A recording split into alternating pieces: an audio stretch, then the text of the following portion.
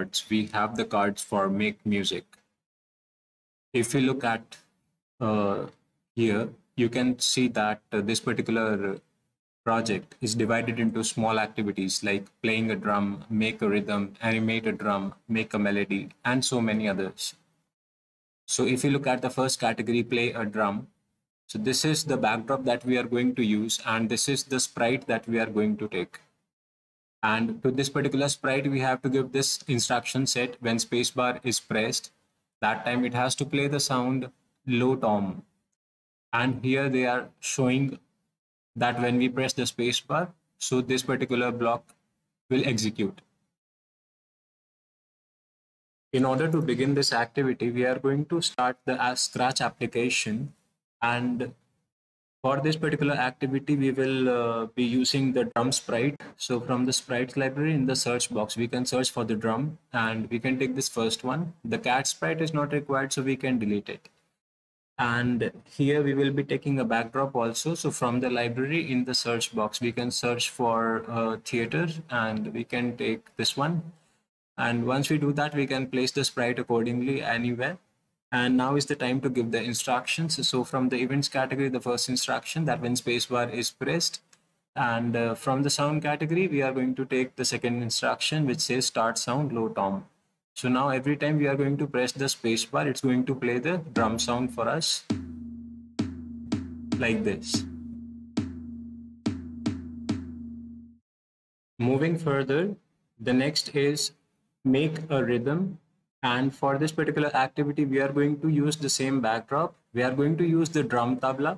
And here is the instruction set that we are going to give to this particular sprite that when spacebar is pressed, so it is going to play two sounds. The first one is the high note and the second one is again the high note, and it is going to wait for like 1/4 of a second, 0.25 seconds every time. And this particular instruction is going to repeat for 3 times because it is inside the repeat block, and in the text box we have given the value as 3. So every time you are going to press the spacebar, so it is going to play this rhythm for us.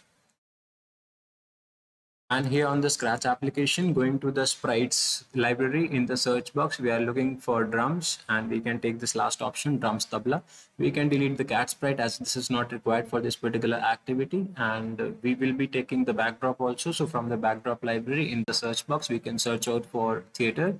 And we are going to use the same theater as we have done before also. And now is the time to give instructions to this tabla set basically. And so from the events category, we are going to take the first instruction for our activity that when spacebar key is pressed, and from the sound category, start sound, and there is a drop down menu and we can choose the high note from there. Multiple options are available. We can choose another also. And after playing a particular sound, it is supposed to wait for some time. So by default, it is 1. We are going to wait for like 0.25. You can use such variations by changing the time. And after that, we are going to take one more sound block and we are going to take any instruction. I'm using the same one here. You can try such variations. And again, we will be taking the wait instructions and 0.25 seconds for the same also. And if we join it together with this, so it is going to play only one time when you are pressing the space bar. So in order to repeat this multiple times, we will be using a repeat block. So as was shown in the cards. So here in the control category, we have the repeat 10 times. We can change the number here according to our convenience. I'm using 3 right now. So if we join it back inside the repeat block, so when you press the space bar, it is going to repeat the sound 3 times like this. Moving further on the cards, we have animate a drum. So basically we are going to change the drum set here and take this one. And here in the instruction set, you can see that we have added one more instruction, which is next costume, which will be executed after both the play sound instructions. And that means basically every time the drum is going to play a sound, it is going to change the costume also. And after that, it is going to wait for some time and repeat the same process again. And further in the drop down list of the sound, here you can see that we are using the high note. And in the second one, we are going to use the low note of the drums. Also, you can notice that inside the when spacebar key pressed, we have changed the key and we are using left arrow button now. And here you can see that going to the sprite library inside the search box, we are going to search out for the drums again, and we are going to take this time the third category of the drums, and we can delete the cat sprite. Again, we'll be taking the backdrop. So from the backdrop library in the search box, we can search out for the theater, and we are going to use the same backdrop here also. Place it accordingly on the game stage, and now is the time to give instructions. So the first instruction from the event category, when spacebar is pressed, and we will be changing this particular key this time. And for second instruction from the sound category, that play the high note, and after that it is supposed to change the costume also, and further wait for some time and then play the low note of the drums. So going to the looks category, taking the instruction next costume will help us switch the costumes automatically.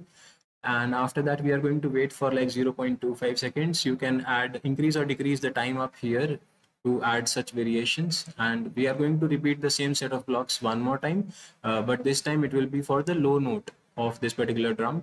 So again, it will change the costume, and it is supposed to wait for 0.25 seconds. So you can drag and drop, or you can just right click and duplicate like this and join them together on, and further join the complete set of instructions to the when spacebar key is pressed.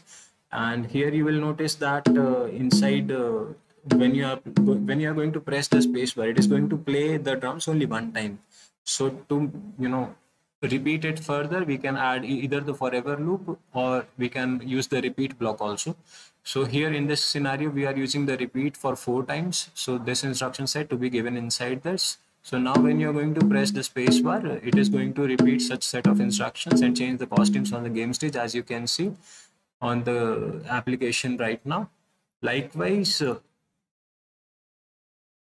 from the drop down menu of the first instruction, which is the event when spacebar key is pressed, there is a drop down arrow next to that. If you click that, you can change the other keys also.